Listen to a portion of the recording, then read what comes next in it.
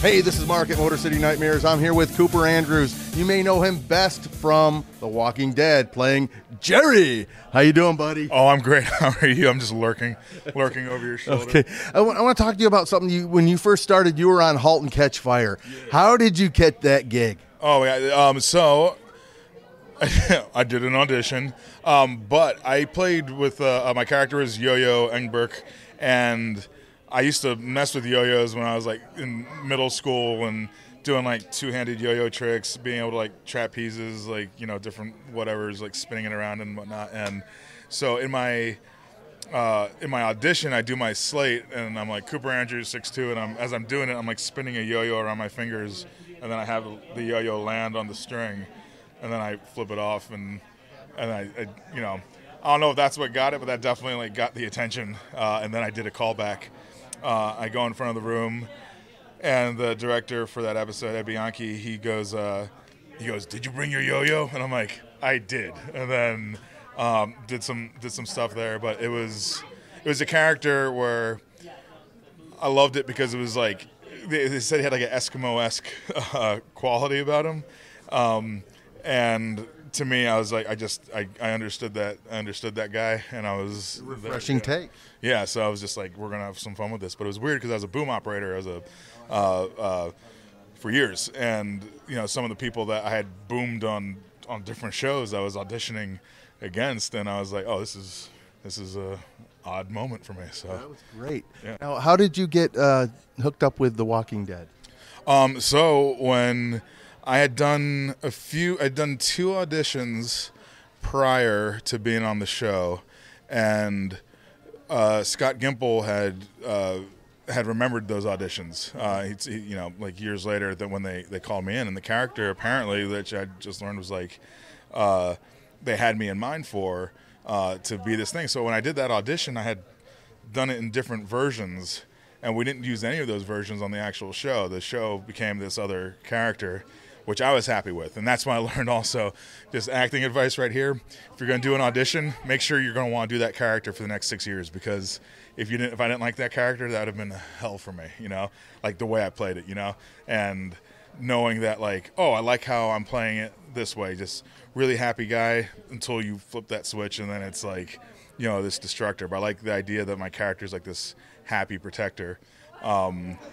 And then I was sort of able to like lean into that aspect of it. So knowing that I had done an AMC show, knowing I was on like Halt and Catch Fire, that also helped. Like, and when I was ending on that show, there was actually a little bit of an overlap. So I was on Walking Dead doing Halt and Catch Fire, and then stayed on for Walking Dead for the next 6 years, 5 seasons. Yeah. Are you done filming The Walking Dead? Yeah, we all are. We finished in end of March, and you know, it was a very emotional moment for everybody.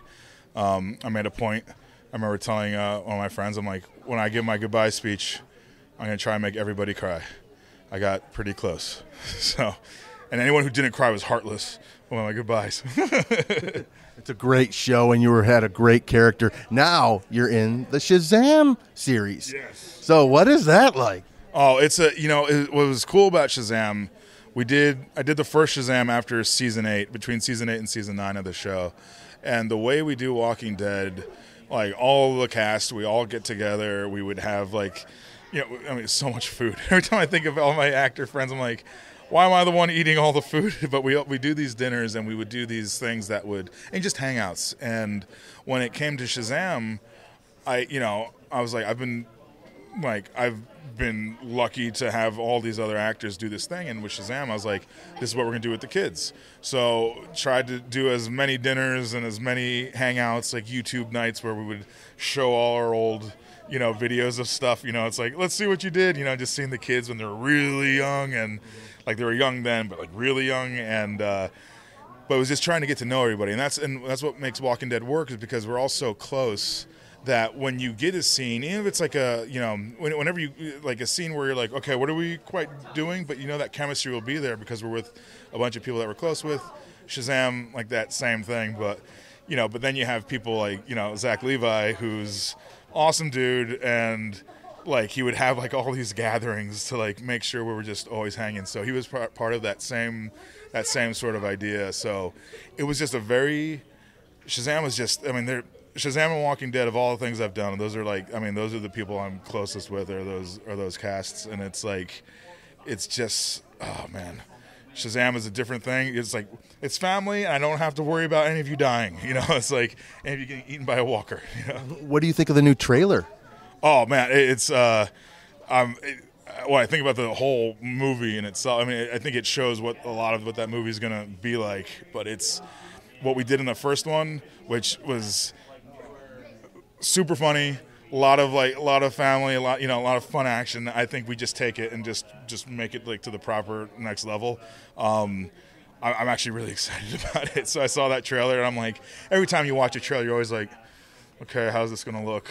You know, and then just seeing, because I think it's our character. You know, like, we're so used to, we've seen the flying, we've seen the punching, we've seen it done so many times, where it's like, that's a really big bird for that kind of bird, by the way. Look at that bird. Sorry, it looks bigger than. Okay, sorry.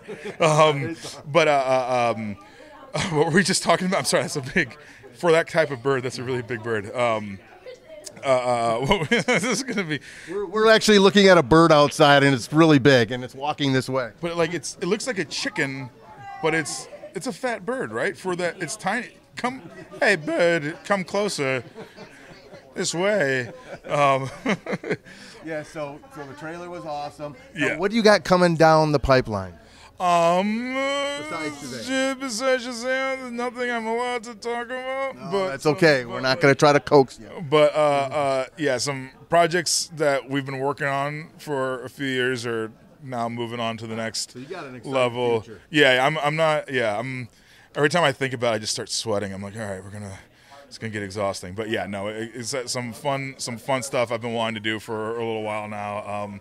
Collaborations with other friends. I got this cartoon that'll be, which I don't even think stuff. It's coming.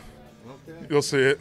Well, Cooper, it was a pleasure. I don't want to take up too much of your time, but it was a pleasure speaking with you. Hey, thank you. And this is Mark at Motor City Nightmares with Jerry.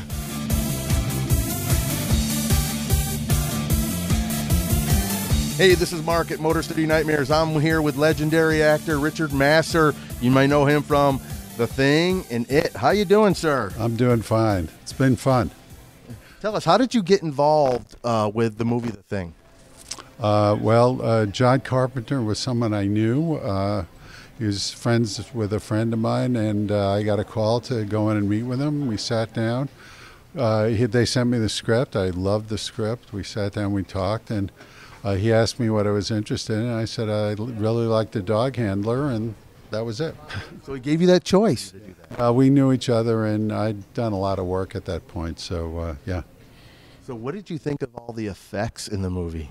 Well, I was really impressed when Rob Bottin's work was just extraordinary, but we didn't see a lot of it while we were shooting. I mean, one of the things we saw was the burn stuff from the Norwegian camp, you know, that big pile of part dog, part, you know, and then also the other burn mess, which was all the dogs and everything, you know, and where Wilfred's snapping pieces off of it, and when he's trying to examine it, and the material that was underneath all the slime and the blood and everything was this beautiful, grotesque but beautiful sculpture that Rob had done out of clay originally, and then it was cast in some kind of a resin, and it was just beautiful. And then he covered it with all this stuff. I was really sad that he was great. Yeah. So how'd you get involved in it? Similar story. I'd done a film with Jim Green and Alan Epstein, who were the producers of the film. I'd done a film called Fallen Angel with them, and I got a call, and Jim said, "We're doing Stephen King's It. Would you be willing to come up to Vancouver and do this role?" And so I read the script, and I was talking to him about, what this. He said, "Well, we sort of have all those cast already. Would you do Stan?" I said, "Well, he's in 2 scenes. What do you mean? You want me to do that?" because I'd done the lead in this other film. He said, yeah, we'd really like you to do it if you could. Anyway, so I went, and I was happy to do it, but it was very, very physically problematic. In one sequence, I'm lying in a bathtub for hours with, to get the shot of me having killed myself, and then in another sequence, I have the actual grate of a little refrigerator embedded in my neck with a prosthetic, and I'm walking around with that on my neck for like 10 hours. I was very, very uncomfortable. So when we finished everything, they were like, "Oh, thank you so much." I the deal I had made with them was that I would come up. They didn't have any money because they had spent it all on everybody else. I said, "Okay, I'll do it, but here's the thing: you have to buy me a piece of Native American art, Native Canadian actually art. So if you're willing to do that," and they agreed, and I went and I found a thing that I wanted, and they freaked out because it was more money than they were expecting, and I said, "Sorry, this is it."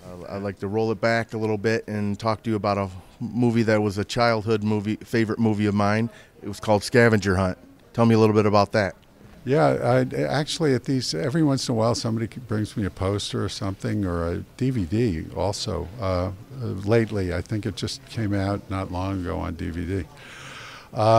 That was one of the craziest things I've ever been involved with, because it was so many strong personalities all together, especially when we were shooting the stuff where we're bringing the stuff into the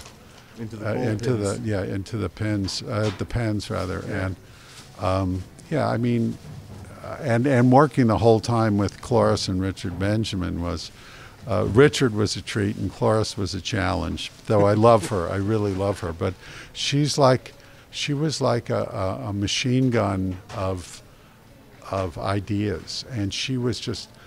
You didn't know from one second to the next what she was going to do. She would do all these crazy things, and some of them were great, and some of them just screwed up the scene so badly. And so Richard and I were constantly like grabbing each other. Like one of us would pop, and the other one would walk the other one aside and say, "Okay, calm down. It's going to be all right," But ultimately, I was pleased with how the whole film came out. I thought it was a fun film, and so many great people to be around. I've never worked with that deep a cast of really, really talented, funny people. It was an Indian. That was actually modeled after a next door neighbor's kid. His name was Nicky Levine, and I created the entire character based on Nicky. Is this your first time back in Detroit since working on 61? Oh, back to, yes. I have not been here since we shot at Tiger Stadium. I was actually an extra in that movie, and I remember seeing you a bunch of times. That was a treat because Billy Crystal is such a lovely man and very good director also, and this was a work of passion for him because he's the world's biggest Yankee fan. I personally hate the Yankees because I was a Brooklyn Dodger fan, and if you grew up a Brooklyn Dodger fan, you hated the Yankees, and I never got over it. So, I was always razzing him about it. And in fact, right by Tiger Stadium, there used to be a little tiny store standing all by itself after they built the other stadium. Mm-hmm. And this store was a sports memorabilia store. I don't know if you remember this thing. Yeah. And so one time when I had a break, I ran down there and wanted to see what they had. And I bought a vintage Brooklyn Dodger cap, and also a cap for a friend of mine who was from Bloomington. From Bloomfield Hills? Bloomfield Hills, sorry, yes. Yeah. So I bought him a vintage Tiger cap, and anyway, so I walked back over to Tiger Stadium, and they're setting up a shot, and I come walking on the field with this Dodger cap on, this Brooklyn cap on, And Billy looks up. He says, "Get that fucking cap off." I said, "Go fuck yourself." And I wore it every day from then on. That's a great story. Anyways, it was a pleasure speaking with you, Richard. It was nice to meet you. And this is Mark at Motor City Nightmares with Richard Masur.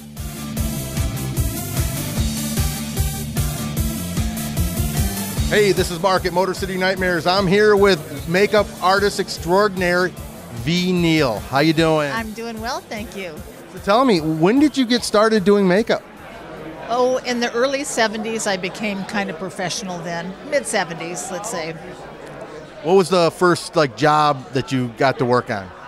Well, the first big job I got to work on when I was in the union was Star Trek The Motion Picture. Oh, what was that like? What makeup did you do on that show? I did Bill Shatner and a couple of the other guys on the bridge. I did the one alien that had the big forehead on the bridge. And I did all the test makeups on all the Klingons, and then I also did Mark Leonard's makeup and the other head Klingon that worked with him in that scene. So how did you get hooked up working on Tim Burton's films? Well, I was doing the film The Lost Boys, and my friend Bo Welch, who was the production designer, said, "V, I just got this script to go do this film with this director named Tim Burton," and he says, "It's right up your alley. You got to go work on this movie."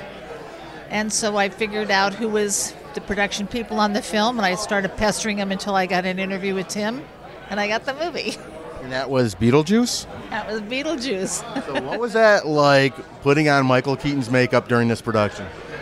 It was great because we got to work with Michael. We really didn't have a budget. I mean, we were basically redheaded stepchildren at that point, and we used swollen lips to create his broken nose, and that were we just had sitting around basically, and we just ran a whole bunch of them. And my assistant, Steve Laporte, made his teeth, and we made bald caps to put on him every day, and we just sort of, winged it, and that's how we came up with Beetlejuice. We did a couple of tests for Tim, and he liked them, and that's how we started the film. And then you got to work on Batman Returns and Ed Wood. I'd like to talk to you about Ed Wood. How much did you have to do with applying Martin Landau's makeup? I did all of Martin Landau's makeup. That was incredible makeup, and you deserve all the accolades and awards for that. Well, thank you very much. That was designed by the fabulous Rick Baker, and Rick and I won the Oscar that year for that film, along with Yolanda Tusing, who did the hair on it. Was that the only time you worked with Rick? No, I worked with him on The Grinch as well. I did Christine Baranski's makeup for The Grinch. I played The Grinch's girlfriend. So while you were applying Martin's makeup on Ed Wood, was he trying to getting into character as that makeup was being applied? I don't think so. I think we were just doing the makeup and enjoying the process. But he was once he got into it, he was definitely into the character. Did you have to use sort of like a busk of Bela Lugosi to duplicate that makeup on Martin? No, not really. Rick did the original test makeup on him, and we found that he looked way too healthy. And as I started doing the makeup, I realized that really in order to get it to look the way we needed it to look on black and white film, I almost had to do the makeup in black and white. So I switched over from using a lot of the warmer flesh tones to cooler tones like taupes and grays to accommodate the film. It just seemed to work much more easily that way. Okay, one final question. When you working on that film with Ed Wood, did your relationship with Johnny Depp get you the work on Pirates of the Caribbean? No, I had already done films with Johnny before that, so we were already friends. Okay. Well, I figured that. I was just wondering, after working with him so long, he just asked to have you on his other movies. Yes, he did. That was very sweet of him. And that's probably one of the biggest compliments of getting work in this industry. You're absolutely right, it is.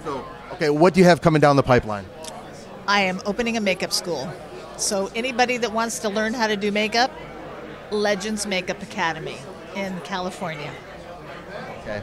Well, it was a pleasure speaking with you, V. Thank you. And this is Mark at Motor City Nightmares with the legendary V. Neal.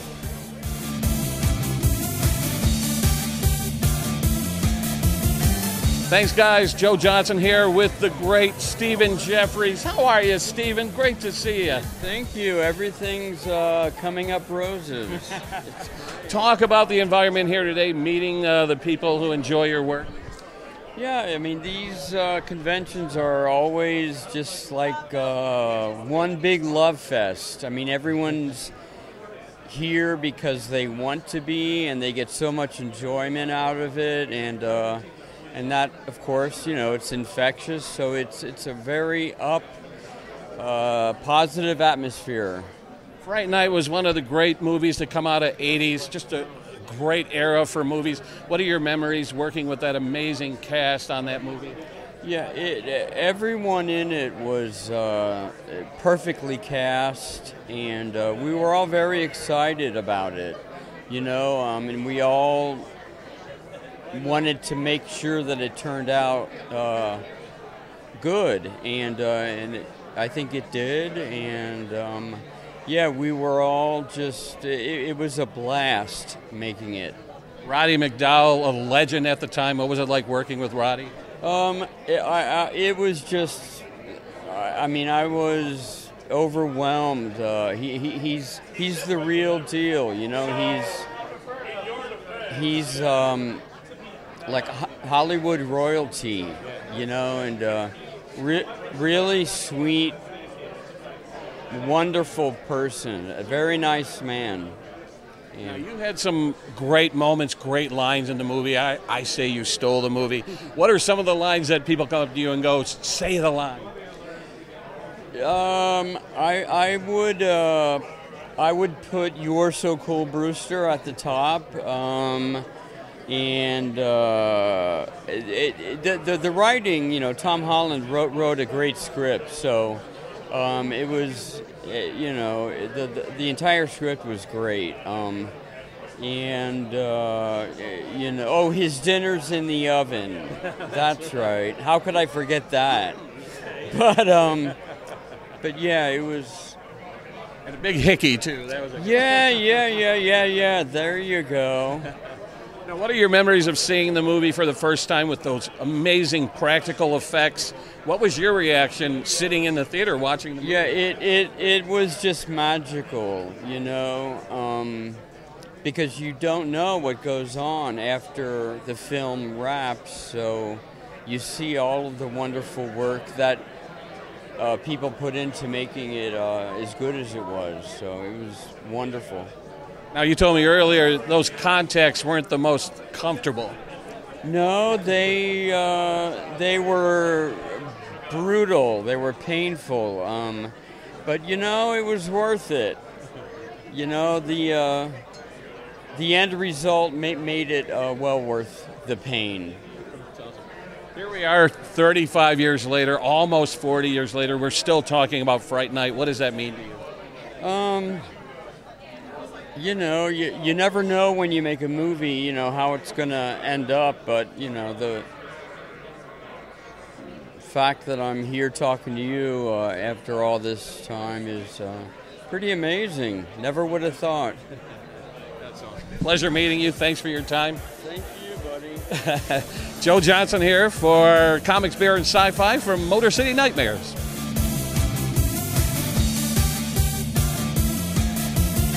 Hey, this is Mark at Motor City Nightmares. I'm here with Kathleen Kinmont. You recognized her from the awesome horror movie Bride of the Reanimator, and maybe some like 80s sexploit comedies like Fraternity Vacation. Yeah, how you doing, hon? I'm good, thank you. I know I get to sit right with my old friend Stephen Geoffreys. Yes.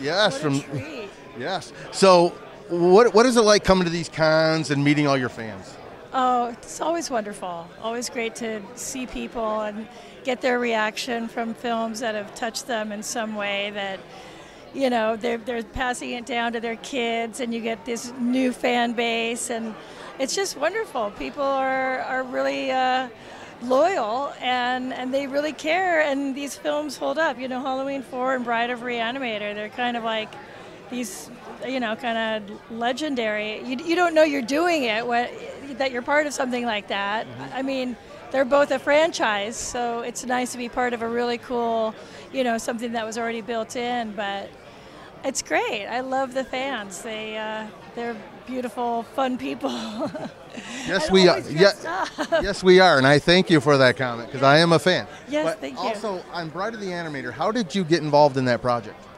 I auditioned like an actor does. I had an agent that got me the audition, and I went in, and it was a very bizarre audition because it was a lot of really just reacting and being physically animated and having a connection with my body and a connection emotionally with what was going on with that particular human. So it was just kind of a freeing experience because it wasn't like dialogue and, you know, having a normal conversation.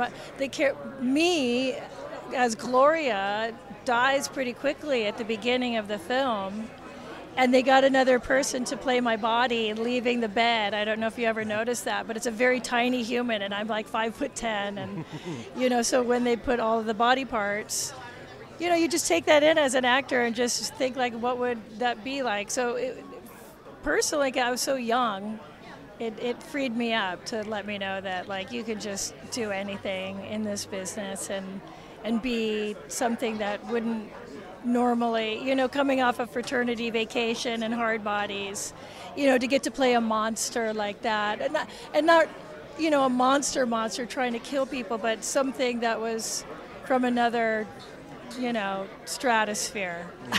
And the guys, the K&B guys, Howard, Bob, Greg, you know, those guys were just such, you know, young, awesome, visionary artists, and they took care of me, and their assistants took care of me, and you know, it was a great experience. And Geoffrey and Bruce, I mean, and Brian Usna, I mean, such an awesome cast and great director. I was totally protected the whole time. So it was a neat experience to have that as a youth. You know, I think I was early 20s, you know, so, and I was scared shitless, really, because I hadn't seen The Reanimator, and I had just worked with Barbara, so, you know. Right. Barbara Crampton right. was in the first one. Exactly. So I got the part, went to go pick up the script, and they gave me the VHS of The Reanimator, and I went home and watched that, and I was like, oh my God. Oh my God. And Especially the scene with the doctor's heads going into Barbara's right crotch. down there. Yeah, that was full commitment. And they kept it in, and it was intense. And I was like watching it with Lorenzo because we were married at the time, and I was like, I was flipping out, going, I don't know if I can do this. And he's like, oh, you're gonna have a great time. This is campy, fun, you know, amazing, you know, wildness. Just So he wasn't a jealous husband, huh? well, no, because I didn't have the doctor's head in my crotch. I mean, although K&B was, you know, artistically gluing pubes onto me, you know, day one, and I'm like, you know, after that, I'm like, okay, guys, we don't need to do that anymore. We got this. But yeah, it was. I had to really turn myself over for being somebody's canvas, right? You know, you become somebody else's vision, and that was K&B and Brian Usna and the whole Reanimator series, and I got lucky enough to be picked. So. Well, it wasn't luck. I think talent and looks had to do with it too. Oh, thank you. Thanks. By the way, you haven't aged a bit since I've seen you in the last 20 years. Oh, thank you. Thanks for the ring light. The ring light always helps. Yeah, thank you. So what else do you got coming down the pipeline? Anything interesting? I do. I've got a new series coming out called Phoenix. It hasn't got the platform yet. They're deciding international distribution right now. I just did a movie with Kristana Loken called Vice and Virtue, which is going to Sundance. And I've got this book. Oh, so handy. I wrote a book called I Should Have Been Nicer to Quentin Tarantino, and other short stories of epic fails and saves. And I wrote it. It's a 52 chapters of short stories of all the things that I thought were a great big monumental failure in my life. And they actually turned out to be really great lessons and part of who I am, you know, part of my armor. And you know, has Tarantino read that book? I don't know if he's read it yet. He's been sent a copy, and he knew that I wrote it, so we'll see. But So where can people find the book? People can find my book on Amazon and Kindle, and I also did the Audible during COVID. So I read it, I wrote it, I cried, I laughed. There's a really beautiful foreword by Nick Vallelonga, who is the Academy Award winner from Green Book, who I made a movie, The Corporate Ladder, with. Okay. And he's a great friend. So, and he actually did the Audible version for me too. So, yeah, so that's kind of cool. Yeah. So if you really want to retain Audible and read, that's okay, that's cool. Anyways, Kathleen, it was a pleasure speaking with you. It was an honor. And this is Mark at Motor City Nightmares with the hottest babe in the room.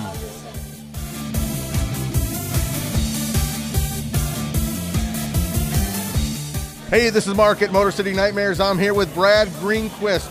He's the guy that you remember from Pet Sematary as the ghost zombie. How you doing? I'm good. Now, did you ever think like people would be talking about this movie like what 30-something years later? I never thought so. No, it was a low budget horror movie at the time, and it was before horror movies were really so accepted. You know what I mean? And so I thought it was a fun job. It was a good movie. But I thought, like most films, it would kind of disappear. But I think it's more popular now than it was when we first opened. Do you get recognized as that character a lot? Yeah, I do, even without all the brains and the blood and all of that, Now, I've seen you've done plenty of other work, It looks like it's at Star Trek. Yeah. So what was it like working on the Star Trek series? Well, again, it was like Pet Sematary, a lot of makeup, You're in that makeup chair 4 or 5 hours. So that's hard, and wearing all that makeup is kind of exhausting. It just takes a lot of energy because your skin can't breathe, So depending on how much it is, the Star Trek makeups were pretty extensive, and those were just exhausting, much more so than Pet Sematary. Now, one of the cool thing about these cons is it likes to bring you guys back or keeps you guys, in this whole realm of entertainment and people coming and talking to you. What do you think about fans coming over there and talking about your movies and things like it's that? great. It's lovely. The fans are really, really so sweet and so kind, and it's nice to be told by people that what I do mattered to them in their lives, and they get so excited, and it's great. There's nothing more gratifying. So what do you got coming down the pipeline? You have anything coming out? Oh yeah, a few things, but I can't talk about. Understandable. That's understandable. Well, Brad, it was a pleasure speaking with you. I don't want to take up too much of your time, but this is Mark at Motor City Nightmares with Brad Greenquist.